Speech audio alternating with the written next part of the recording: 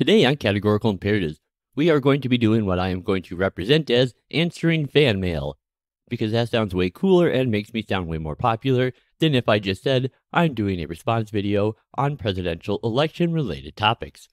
So let's get to the fan mail.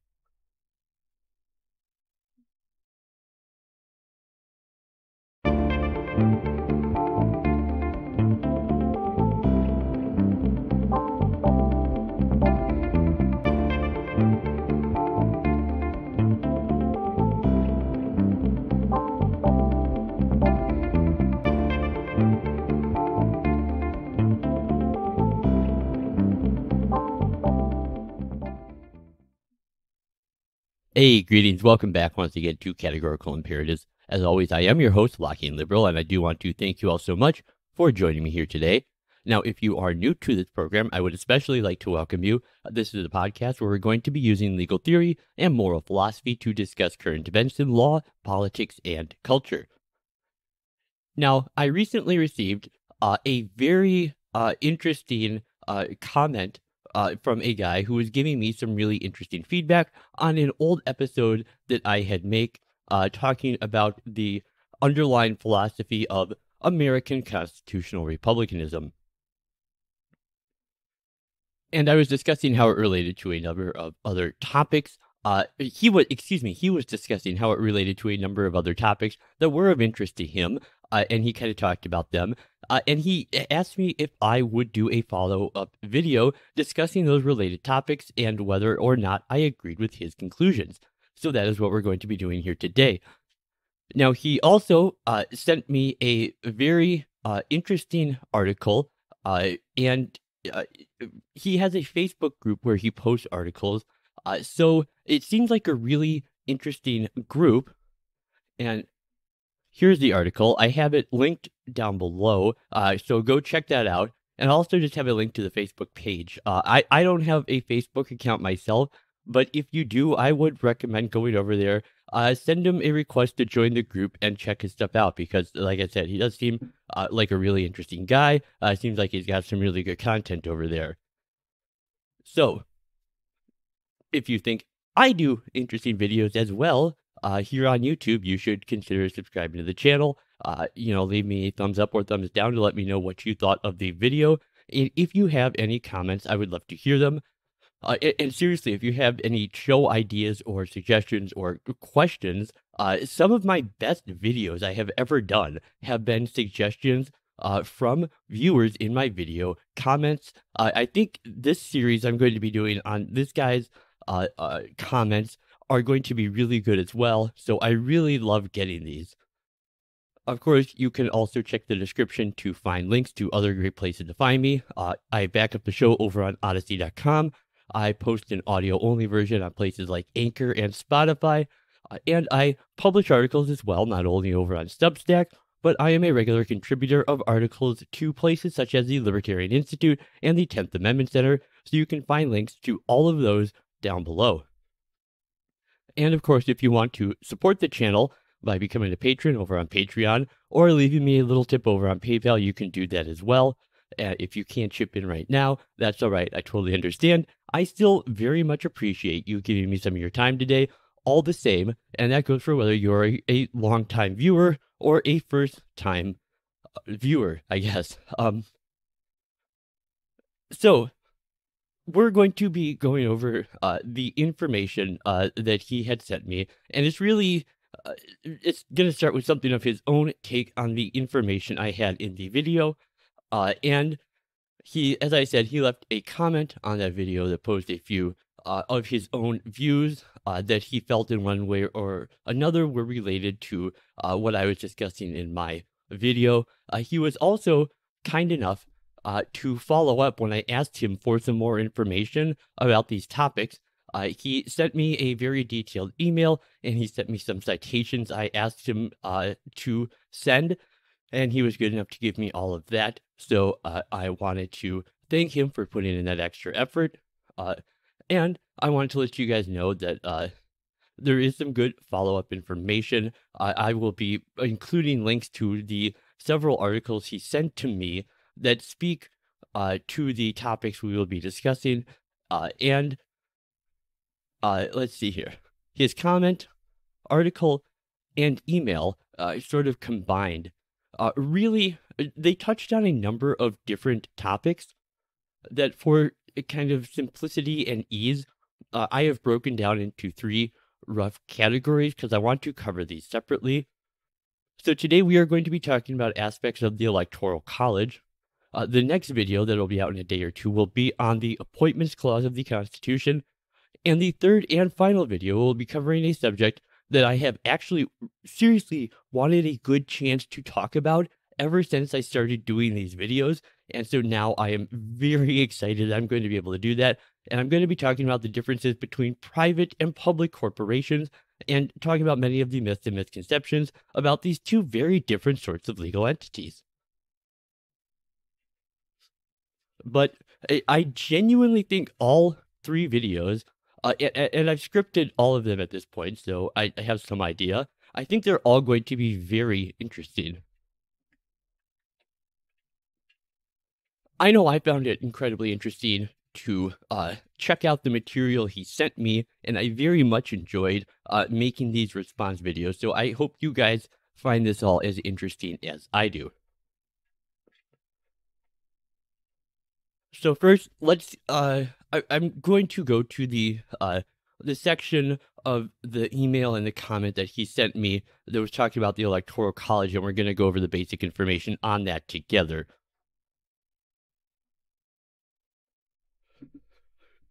So he starts out saying that the first thing that I ever found was probably the most important. He says, when you vote for a presidential candidate, you are actually voting for a candidate's preferred electors.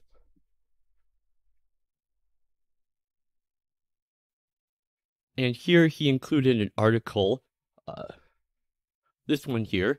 So I will have that link down below. So if you want to see specifically what he's talking about, you can go check that out.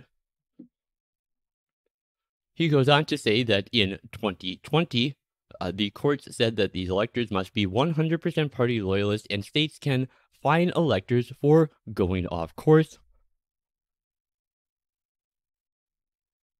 And this is a research paper that he sent me to sort of back up and elaborate on this claim. You can also find that link below.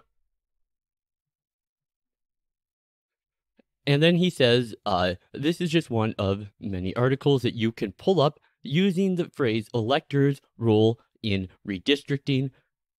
He is talking about this article right here that is also, as I said, with everything else linked below.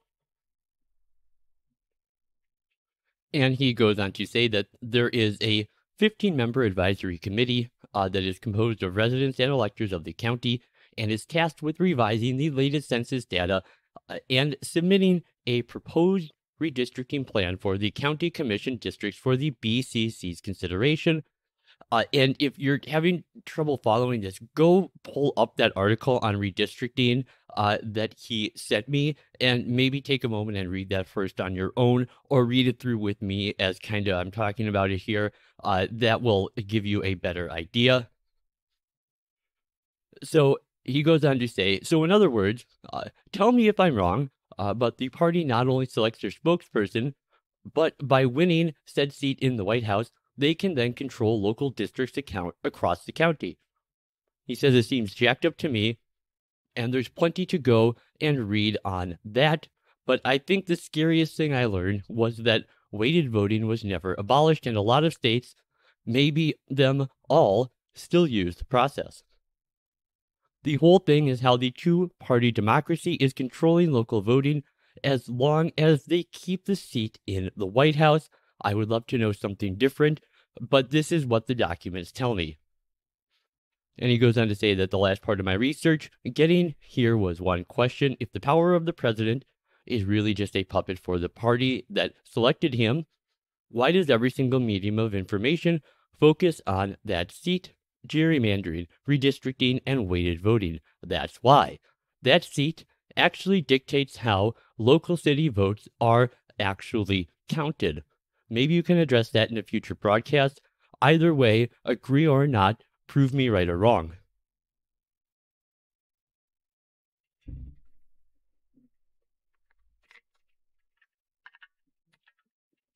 So I want to start out by saying that on a personal level, I completely understand where he's coming from.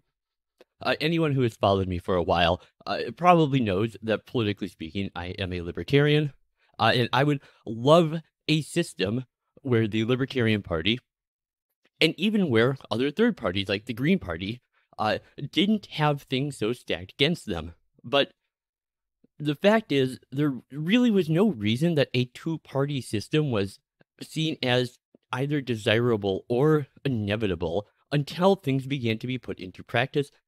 Now, it's obviously not always been the Democrats and Republicans. When we first kind of got founded, we found the Federalists and Anti-Federalists, and then the Anti-Federalists sort of became the Democratic Republicans. So we had Federalists and Democratic Republicans, and then the Federalists sort of waned out, and we had the Democratic Republicans and Whigs. Then the Democratic Republicans had died out, and we had the Democrats and the Whigs. And it wasn't until the mid-19th century that we have Democrats and Republicans. So while our system isn't permanently stuck with the same two parties, there does seem to be something of an organic two-party system here that is almost inevitable, I think. Now, that's not to say there is no room for reform within a two-party framework. So if anyone, if anyone wants to understand how our modern political system keeps these two parties, Democrat and Republican, in control, I highly suggest reading Ralph Nader's book, Crashing the Party.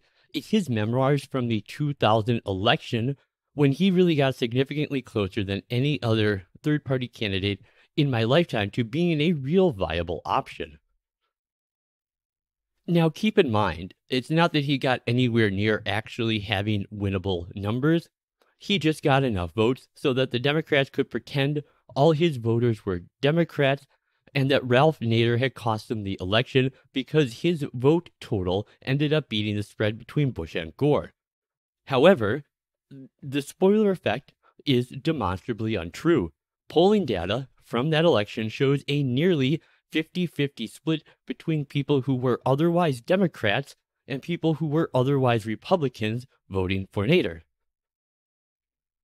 Now, I do have a suggestion of what we can do to return power to the people in our presidential elections. But first, I need to spend some time addressing some of the other interesting points he brings up here before I can really get into that.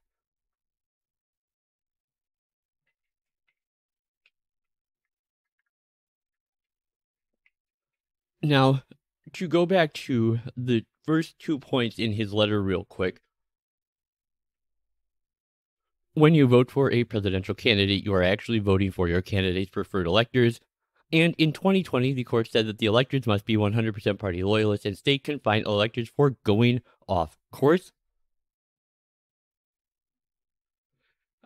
Now, I don't really understand how point 1 and point 2 can both be seen as fundamentally negative.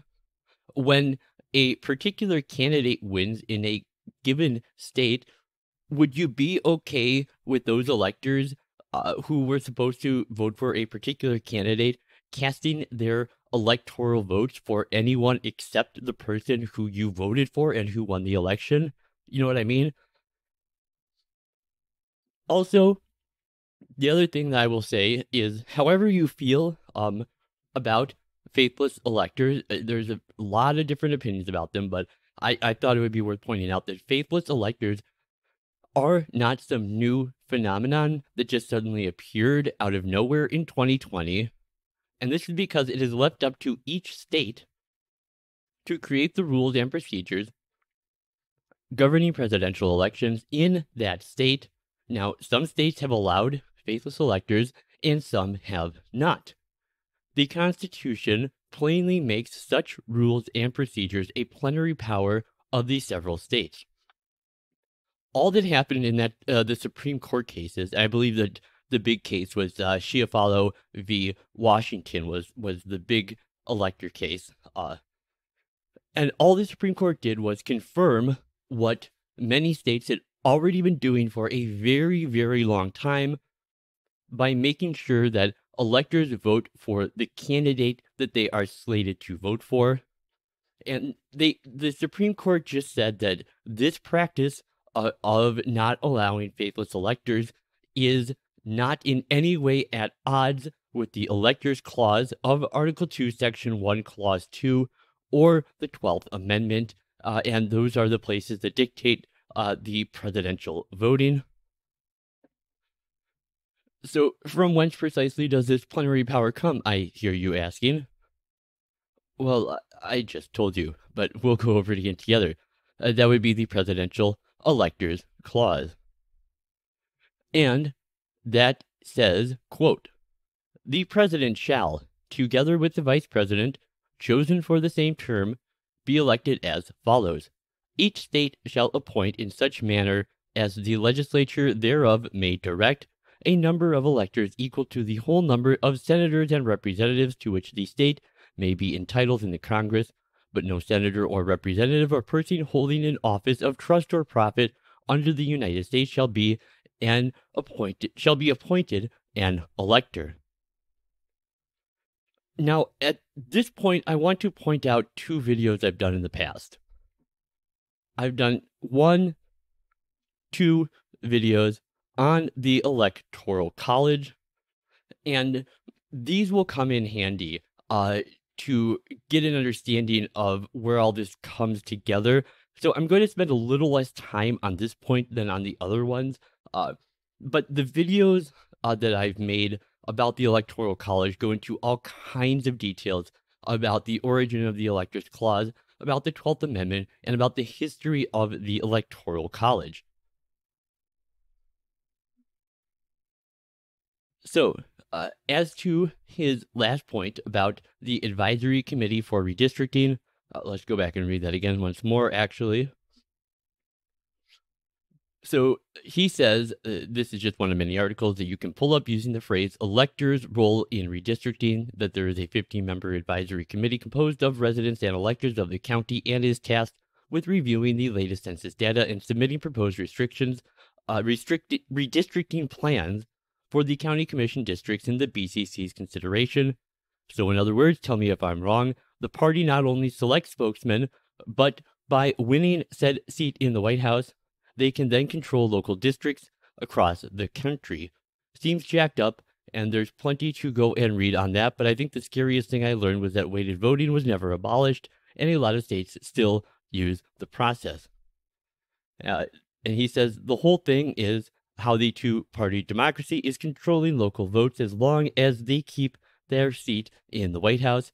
I would love to know something different, but that's what the documents tell me. Well, he said, tell me if I'm wrong, so I will say this plainly. You're wrong. Presidential elections and local county redistricting have absolutely nothing whatsoever to do with each other. Now, the article that you are citing, the article that you are citing here is very clear that county redistricting is governed by county charters. It's clear that state redistricting is governed by the state constitution, which in this particular article happens to be talking about the Florida Constitution specifically. And it is very clear that the U.S. Constitution governs federal redistricting. There is no government jurisdiction, be it municipal, county, state, or federal, that has any ability to affect the redistricting of any other jurisdiction other than the one to which it belongs. Now, I think the big mistake is you are assuming the term electors means the same thing in any and every possible context. That the electors who cast votes for the president in the Electoral College are the same thing as local electors, but this isn't so.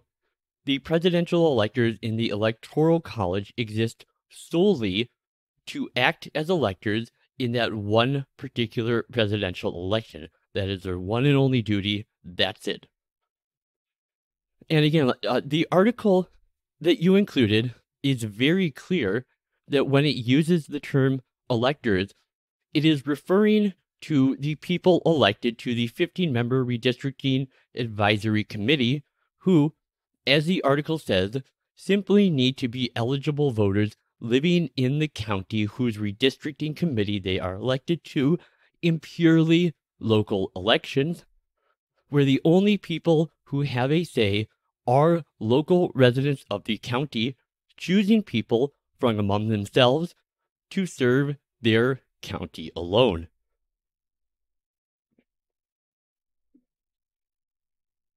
Now, to return to presidential elections, you talk about the president as being a puppet of the party, and then you say pretty much a direct quote. You wonder why every medium focuses on the presidential election, and you chalk it up to three things: gerrymandering, redistricting, and weighted voting. Now, don't get me wrong, I entirely understand why reasonable and intelligent individuals could reach that conclusion. I've once believed essentially the same thing myself, the same conclusion you've reached here. But again, to speak plainly, I think when you really dig into it, I no longer actually think that any part of that assertion is backed up by any evidence whatsoever. So first of all, to convince me the president is a party puppet, you would need to explain to me, for one thing, how the fuck 2016 happened. The Republican Party hated Trump. And the fact is, he really wasn't much of a Republican, except for his stricter immigration policies. Most of his platform looked an awful lot like the platform of a populist New York Democrat. And while obviously Republican voters loved Trump, everybody in the party hated him. 2016 was the first time that we did not see a single member of the Bush dynasty go full force to back their guy. We didn't see George I, George II, Barbara Bush, Laura Bush, or even Jeb Bush ever even so much as say a single nice thing about Trump, much less endorse him, much less campaign for him. Now, this is something the Bushes always do for the party. The Bushes have been integral to the Republican Party presidential elections going back to pre-World War II with Prescott Bush. We also saw all the powerful neoconservatives who had really been the core of the party since 1911, or not 1911, what am I thinking? Since 9/11, good God. Yeah, the neoconservatives who have been the core of the party since 9/11. We saw them all actively denounce Trump and back Hillary. That's what, like, for example, the Lincoln Project was. That was the powerful neoconservatives who were unwilling to take part in that election with the Republicans because they couldn't control the candidate, and instead the candidate controlled the party. And they were not going to be controlled by a president who was not for the endless war on terror. And to your reasons that the president is focused on, but you feel that votes don't count,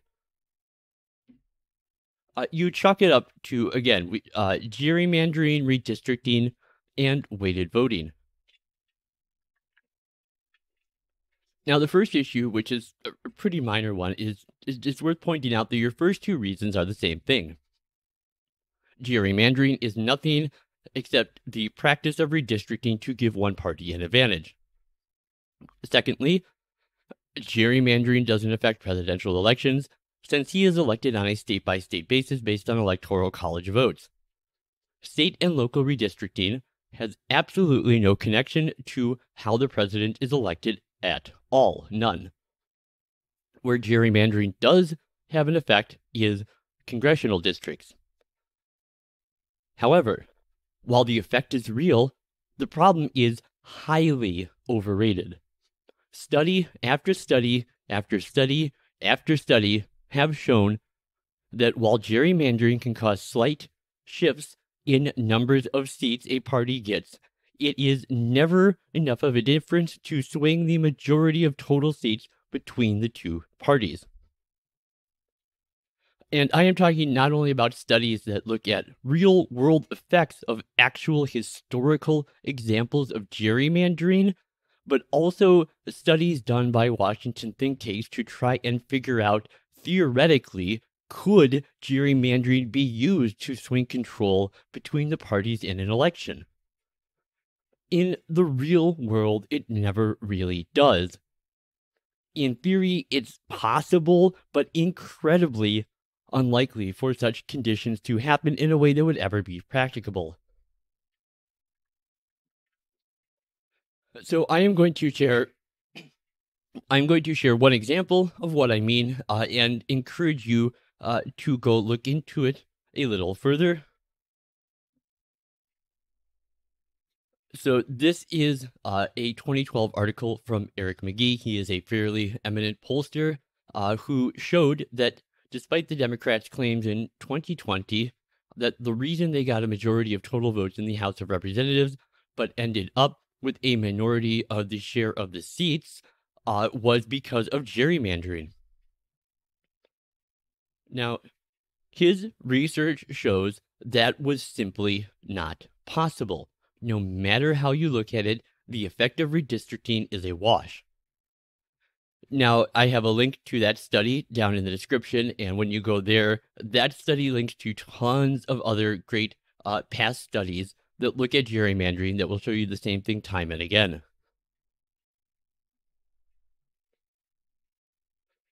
Now, you are more or less correct that the Electoral College is, in some senses, weighted voting. But the only place that weighted voting takes place is in presidential elections. It does not occur in any municipal, county, or state elections, nor does it happen in the federal legislature elections. Just the presidency. And there's actually a very, very good reason the system functions that way, and I believe a very strong argument for continuing to function that way in the future. Now, I think it is perfectly reasonable that when you look at the system we have, you may find yourself saying that the president is the president of the nation. He should be elected simply by the people of that nation in a popular vote, and that the people should choose their president through a one person, one vote tally in a national popular vote. Now, the fundamental problem with that is that the United States is not a nation. The United States was founded as a federated republic, a confederacy of sovereign states that came together to form a union. A nation implies a single unified political society, and when they declared independence, the 13 colonies became 13 sovereign nations in their own right. Now, they did quickly band together into a confederation, but a confederation is not the same thing as a nation. Now, the first great legal treatise on our Constitution and on our system of constitutional republicanism, as well as on a number of other topics, such as the American reframing of British common law, though that's irrelevant to our discussion here today, is a treatise from 1803 known as Tucker's Blackstone. It is a book of marginalia comparing the English common law and Constitution with American common law and the American Constitution.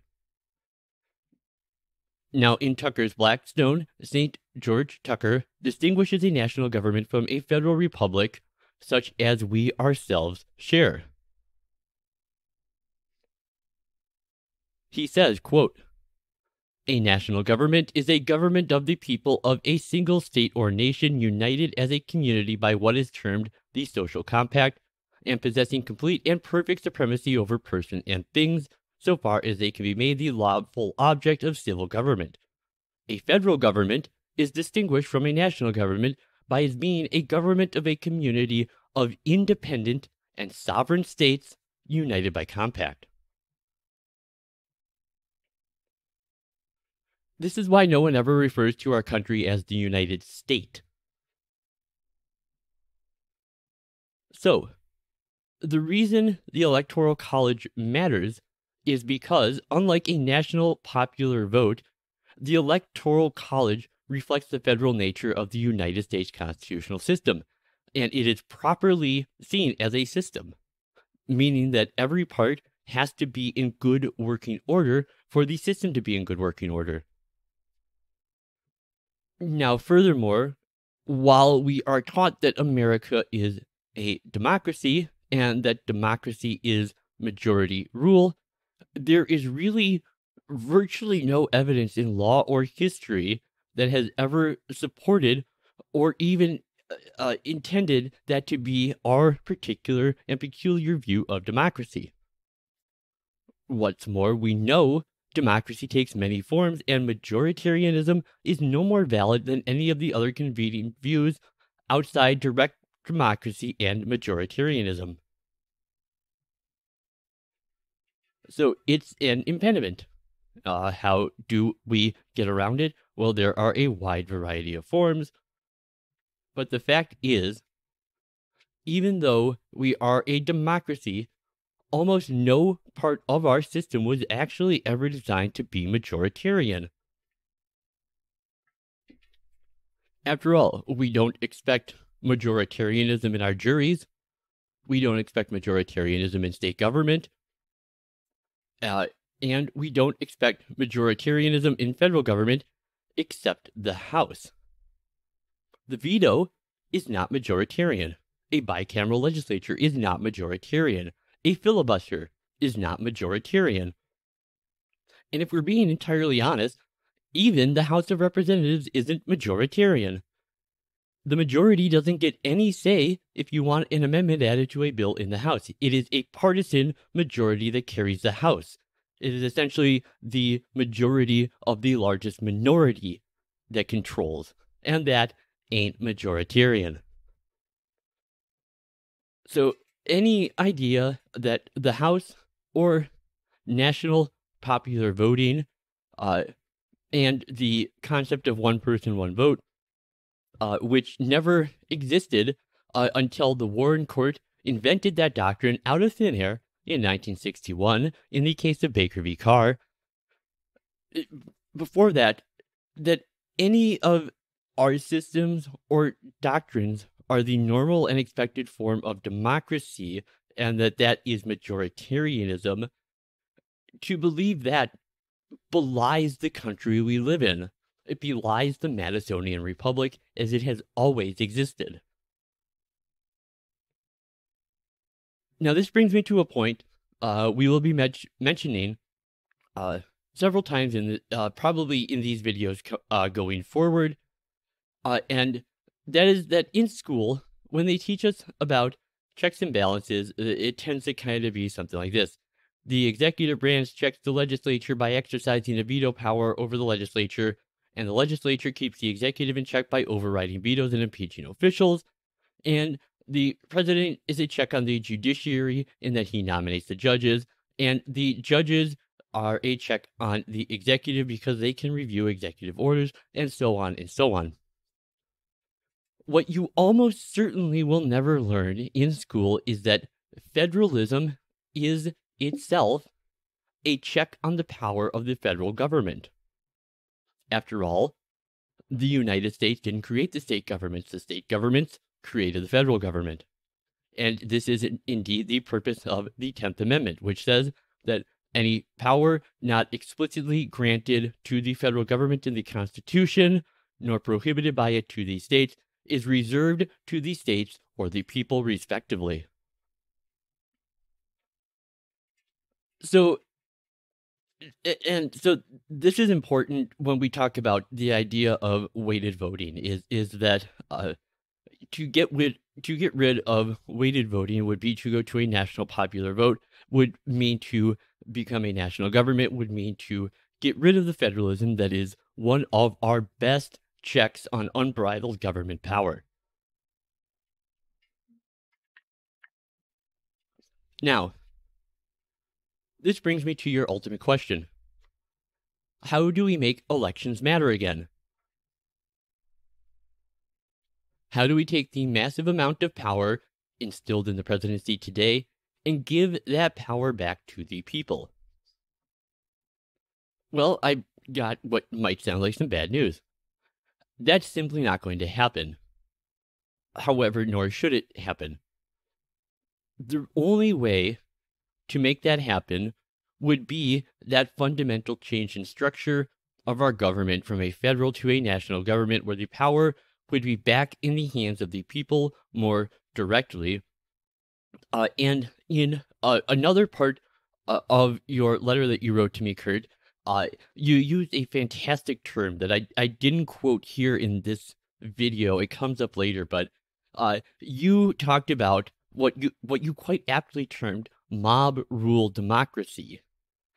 And that is a great term. I really like that a lot. And the thing is that a national popular vote would take what is, if we see what we have now as mob rule democracy, it would essentially turn our nation into something of a democratic suicide pact, where the only thing that mattered was the party in power. You would only do more to exacerbate the power of the two parties to the detriment of everybody else. Now, what can be done? What can be done is to shrink the government back to its proper scope and constitutional function. De-emphasize the imperial presidency. So let's take a look real quick at a list of the extensive expressly delegated powers of the president under Article 2.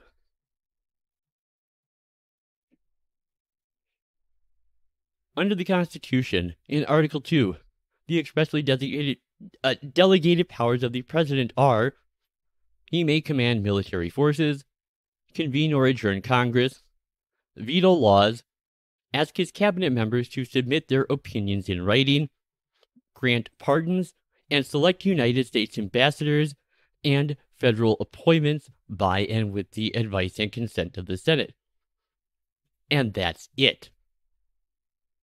If we return the power of the president to its proper function, it would hardly matter who won. Neither a Democrat nor Republican properly constrained to their constitutional duties could do very much for the other party to even get mad at them for. Now, if you want to know what that shrinking of power might look like, I highly suggest you read Judge Andrew Napolitano's book, Suicide Pact. It's an amazing book. He discusses how what I've come to call myself the imperial presidency came to be.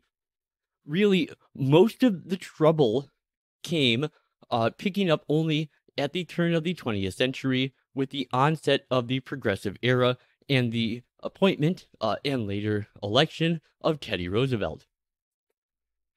And unfortunately, every single president since then, with the singular exception of Calvin Coolidge, possibly our greatest president ever, has grown the scope of their own powers. And then with each new president, they not only inherit the usurped powers of their collective predecessors, they also claim new usurped powers for themselves.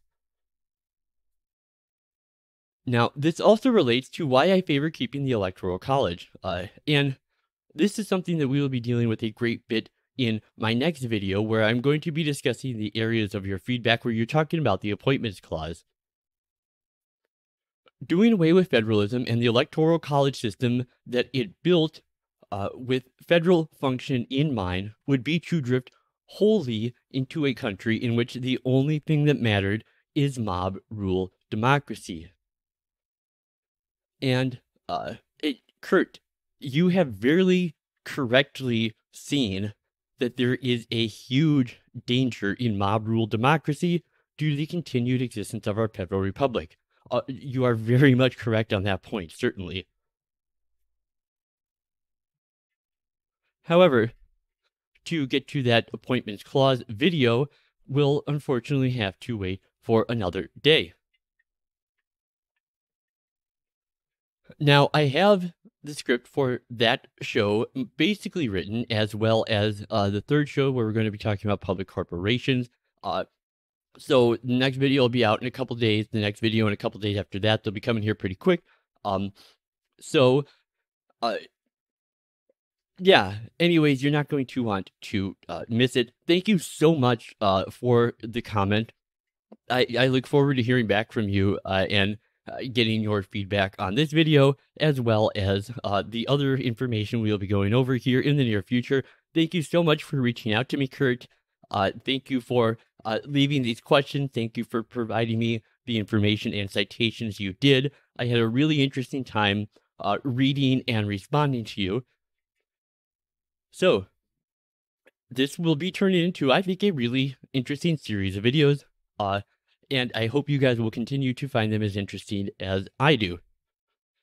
So, like I said in the beginning, real quick, I'll remind you once more, if you want to check out Kurt, the guy who sent me this article, and you should, he has a great group website over at Facebook. I'll link to that down in the description. I'll link to the article that he wrote in response to my video down in the description. And you can also find links to me, where you can find me everywhere, from Odyssey, Anchor, 10th Amendment Center, Libertarian Institute, Substack, all that stuff. If you're not subscribed to the channel, maybe consider hitting that subscribe button real quick. Leave me a thumbs up or a thumbs down to let me know whether you loved or hated this video. And if you have any comments, as I've made very clear throughout this video, please leave me a comment. I really love reading your guys' comments, and I really love when you give me interesting material to respond to, especially in those comments. So, I guess all that's left to say is that this has been me, Lockean Liberal, for Categorical Imperatives, talking about the Electoral College, and of course, as always, delenda est Carthago.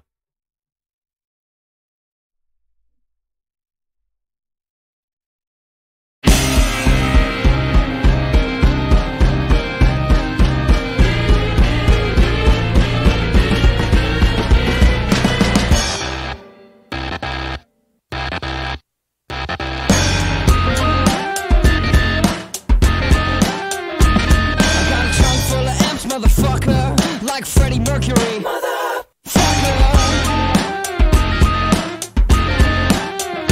I got a trunk full of amps, motherfucker. I got a trunk full of amps, mother.